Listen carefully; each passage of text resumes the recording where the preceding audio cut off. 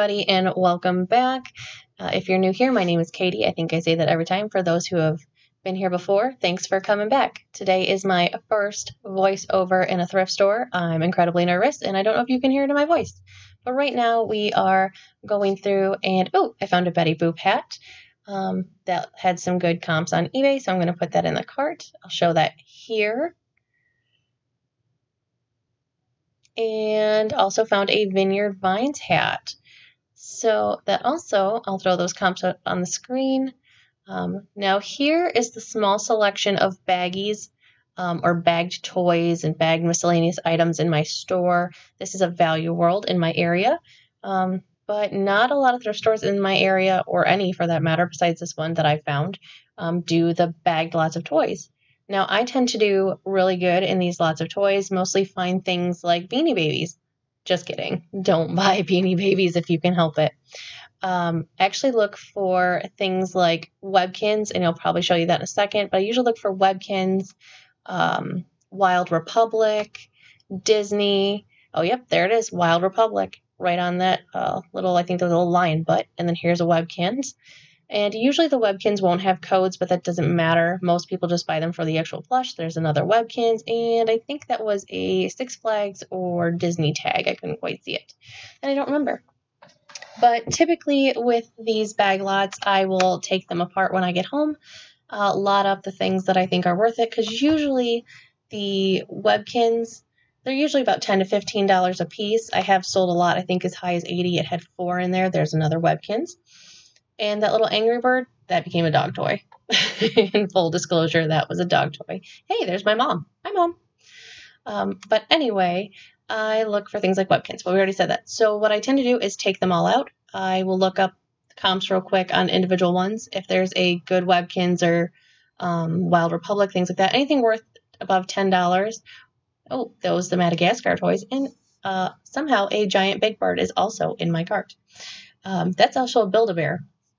But I don't have a recording of me putting that in the cart. Hey, that's me. Hi. So this is the toy area in my thrift store. It's a mess. Oh, it's a mess. The only time I've seen this place clean is a 50% off day on toys, and then it gets cleaned out. Like, looks like there's nothing in this room. But today, it's only 50% off clothes, and so this room is a mess. But back to what I was saying about toys. In the bag toys specifically, look up the comps on individual plush. If it's anything above 10, then I will sell it usually individually. There's some, things that don't make it into that, but for the most part, and then anything below that, if it's in the $5 to $7 range, I'll lot it up with a couple other ones, and that's how I do toys. Well, at least bag toys. If you get any Beanie Babies, you can always either donate them, redonate them. I think I just hit the camera with that. I did. And if not, you could also lot them up as a junk drawer lot and things like that. But for the most part, some Beanie Babies will sell right around, $5 to $7. This was actually a pretty cool plush. You'll see it in just a second, I believe. Yep, there it is. It's a Boston clam plush.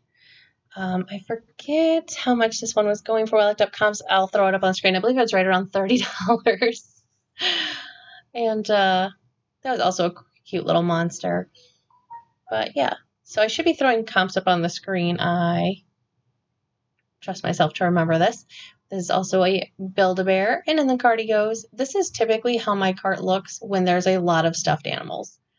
I'm sure you've seen all my mystery boxes, but this is where I get to have fun. I get to dig through all the stuffed animals and find what's cool.